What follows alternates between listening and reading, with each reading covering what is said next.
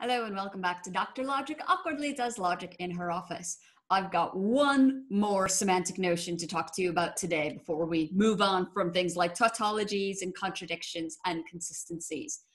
This is going to be a notion that involves not one sentence, but two. And it is the notion of semantic equivalence. So, as I said, most of the sentences that you look at are going to sometimes be true and sometimes be false. They are neither tautologies nor contradictions. However, there are going to be many pairs of sentences where even though they are kind of merely consistent, sometimes true, sometimes false, they will always have the same truth value as some other sentence. When this happens, if you look at the column underneath the main connective on the truth table, it's always exactly the same for every single row, even if sometimes it's true and sometimes it's false. So long as the values match, then we will have the notion of semantic equivalence. So sometimes we will say that sentences that are semantically equivalent are also logically equivalent. Now, this is a little bit slippery because logical equivalence can also mean we can prove that they are equivalent in our logical system. Any language where your proof theory is adequate for your semantics, semantic equivalence and provable equivalence are going to coincide. And so it doesn't matter which one we call logical equivalence. But I want to kind of keep our focus here on the semantic level. Equivalence is a notion of truth. And one of the consequences of two sentences being semantically equivalent is that if you make a biconditional between them, so this is essentially shorthand for the conjunction of two conditionals, then the result of that will be a tautology. So let me just go through some of those ideas in a little bit more detail. First of all, I just realized that I haven't actually taught you the biconditional. So the biconditional is, well, it's something that we could have added to our logical language as a primitive notion, but we can also just introduce this symbol, this double-headed arrow, as a shorthand.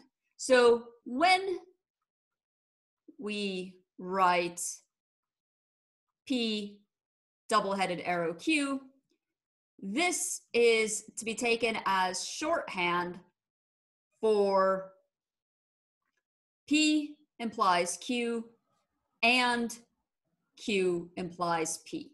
So why is it called a biconditional? Because it is a conjunction of two conditionals. So the way that you can read this is P if and only if Q. I believe I've introduced that abbreviation, the IFF, for if and only if before. But anyway, there you go. So now we can give our definition of semantic equivalence. So two well-formed formulas, phi and psi, are semantically equivalent. So that's the notion we're defining, semantic equivalence, if they always have the same truth value. So as each other.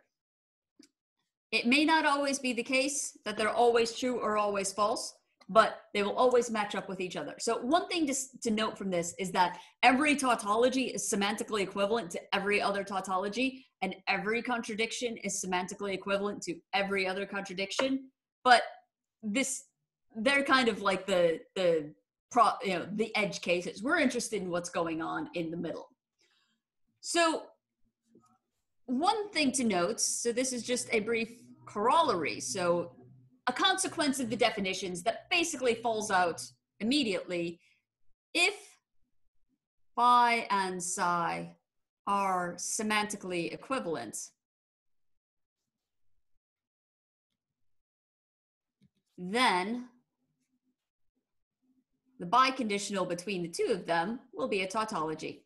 And just think about it. So the biconditional is a shorthand for two conditionals. If both the antecedent and the consequent of a conditional are true, the conditional is true. If both of them are false, the conditional is true.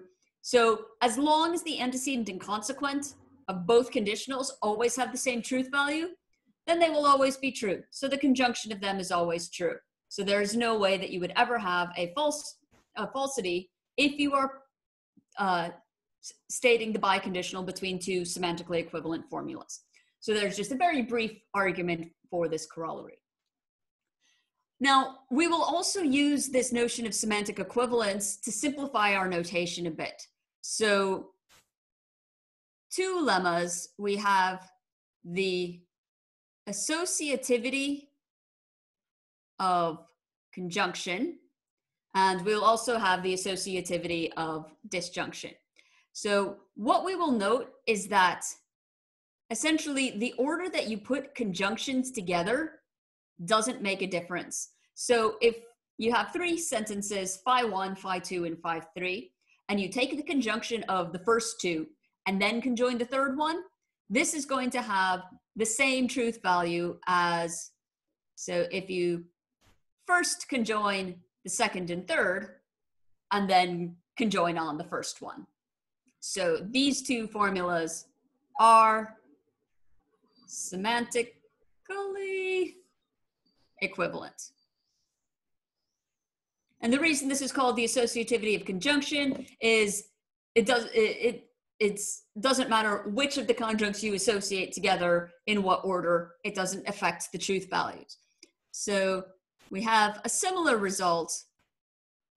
So the associativity of disjunction, and that just says that if you have three sentences, phi1, phi2, and phi3, and you disjoin the first two together and then disjoin that to the third, or if you first disjoin the, just want to erase that.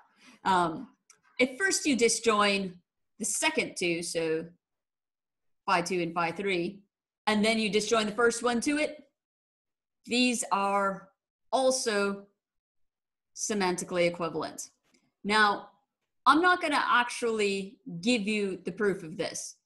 What you would have to do to prove both of these is to just draw out the full truth table and check that they have the same truth value at every line of the table. So proof, we can say, is by inspection of the truth tables. So this is something that I will leave as an exercise for you if you really want to do it.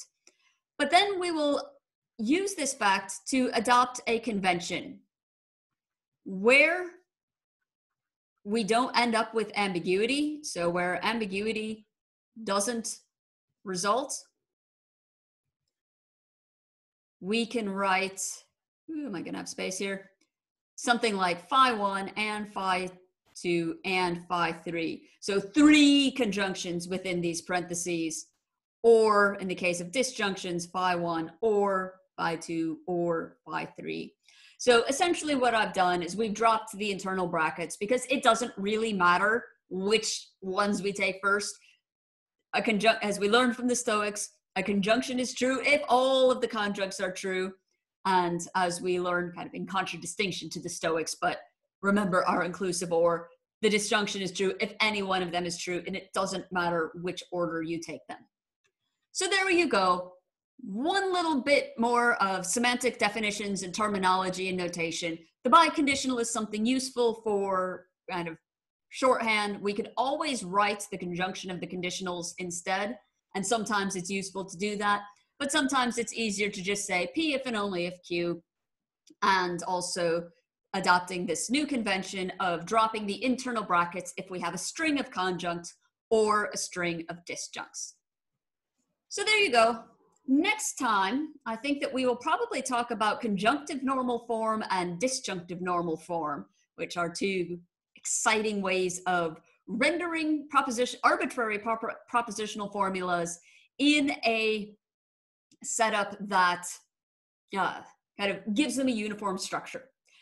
You can do really cool things with conjunctive normal form and disjunctive normal form kind of in future logical developments, but I'll tell you about it now simply because it deals a lot with semantic equivalences, and so will allow us to kind of reinforce the concepts that I've just introduced you to in this video. So I look forward to seeing you then. Cheers.